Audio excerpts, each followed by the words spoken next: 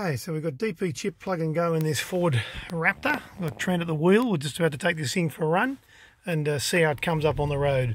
Certainly expecting, like all the customer feedback is, certainly more chirpy on the road and certainly more powerful. I mean, they're a good little engine, this 2 litre, but it is like everything lacking, and we find that sometimes these engines that are where people would think under more stress are actually probably not as much stress as you think. They're just not worked over correctly, and they can be quite laggy. So let's see how we go out on the road on this test.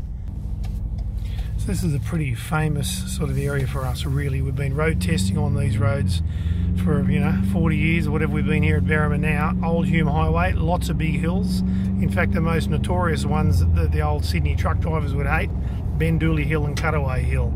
So we've got really good road testing areas, and what better to be driving, of course.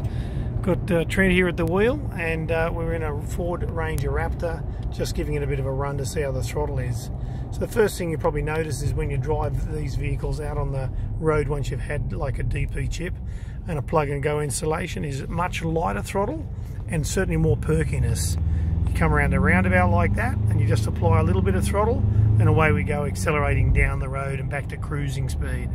So they're the sort of key areas that people really find they're lagging. And that's, of course, the areas that we've been tuning in for a long time. It's not all about peak power at the end. It's about getting the power to the ground earlier and, of course, smoother and, of course, a wider torque range. That's very important in these small little rigs here. So that was a great initial run in this Ford Ranger Raptor. Do a few more tests further along the road here. You can get more information and watch more of these videos if you keep watching our Facebook, YouTube, Instagram, or look us up at berrimadiesel.com, where you can find out more about managing and looking after your diesel.